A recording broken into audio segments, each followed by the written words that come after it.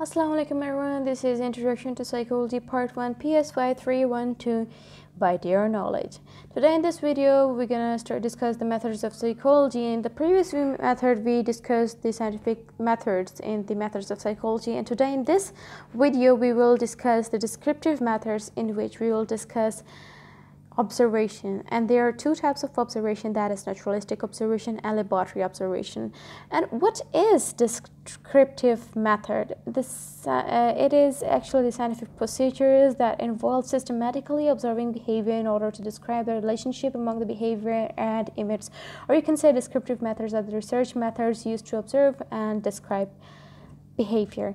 So descriptive methods are the research strategies for observing and describing behavior. Using descriptive methods, researchers can answer important questions such as when certain behavior take place, how often they occur, and whether they are related to other factors such as person's age, ethnic group, or educational level.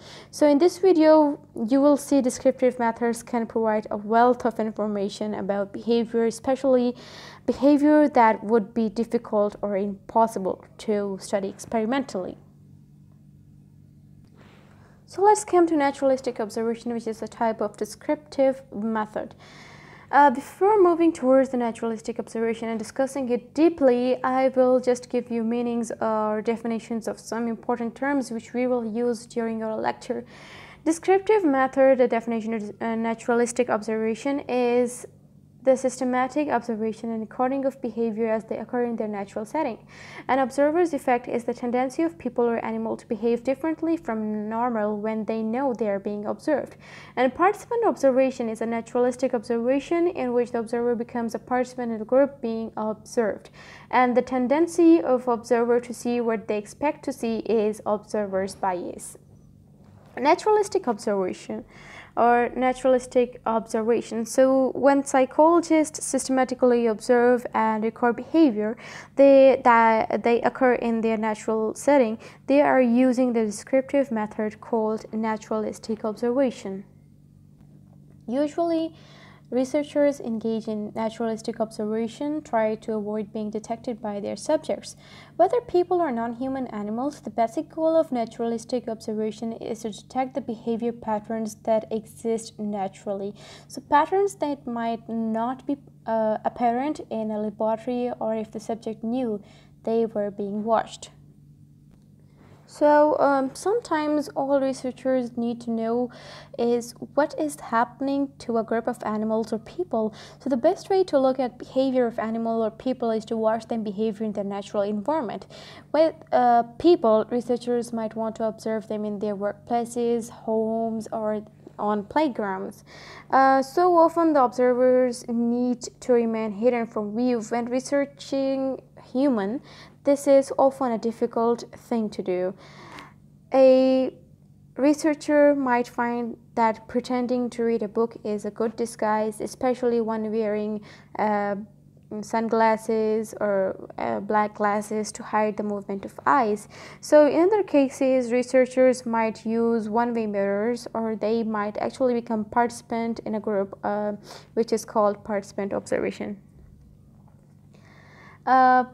As you might expect, psychologists very carefully define the behavior that will observe and measure before they begin their research. For example, social psychologist Robert Levin in 1997 and 1999 set out to compare the pace of life in 31 different countries. So how could you operationally define the pace of life? One measure that Levin adopted was the amount of time it took a pedestrian to walk a distance of 60 feet on a downtown city street. To collect the data, observers unobstructively timed at least 35 male and 35 female pedestrians in each country. So the results, the fastest walkers were clocked in Ireland and the slowest in Brazil. So when the 31 countries were ranked from fastest to slowest, the United States came in 6th and Canada ranked 11th. So as we have discussed, everything have advantages as well as Disadvantages. So one advantage of naturalistic observation is that it allows researchers to study human behavior that cannot ethically be manipulated in an experiment. It allows researchers to get the realistic picture of how behavior occurs because they are actually watching that behavior. For example, suppose that psychologists want to study bullying behavior in children. It would not be ethical to deliberately collect a situation in which one child is aggressively bullied by another child. So, however, it would be ethical to study bullying by observing aggressive behavior in children on a crowded school playground. Same is the case with psychologists Deborah Papler and Wendy Craig.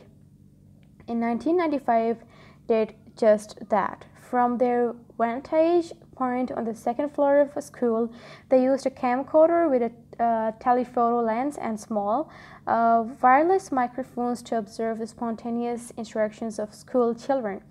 Using this naturalistic observation strategy, they discovered that physical and verbal aggression incidents are far from rare.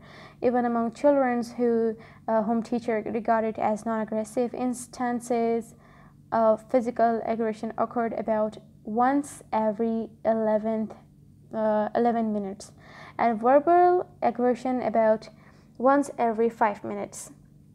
And contrary to what many people assume, Papler and Craig found that girls bully other children at the same rate as the boys do.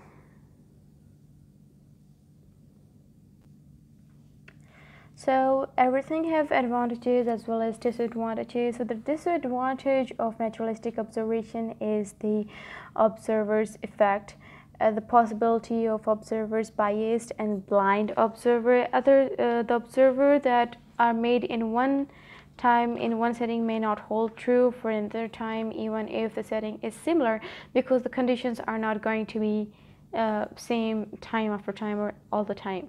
As we have discussed, that observer effect is the tendency of people or animals to behave differently from normal when they know they are being observed. And observer bias is tendency of observers to see what they expect to see. And blind observer is actually it is sometimes that a person only sees those actions that support the expectation and ignores actions that don't fit, which will be a type of observer bias. And a blind observer will be actually these are the kind of people who do not know what the research question is and therefore have no pro-convinced notions about what they should do. So it's a good idea to have more than one observer so that the various observations can be compared. For example, famed gorilla researcher Dean Fossey had to battle poachers who set traps for the animals in the area of observations. The presence and activities of the poachers affected the normal behavior of gorillas she was trying to observe. Let's come to laboratory observation. Laboratory observation is actually laboratory observation as opposed to naturalistic observation refers to the observing behavior of subjects that are in a controlled environment. Sometimes observing behavior in animal or people is just not practical in a natural setting.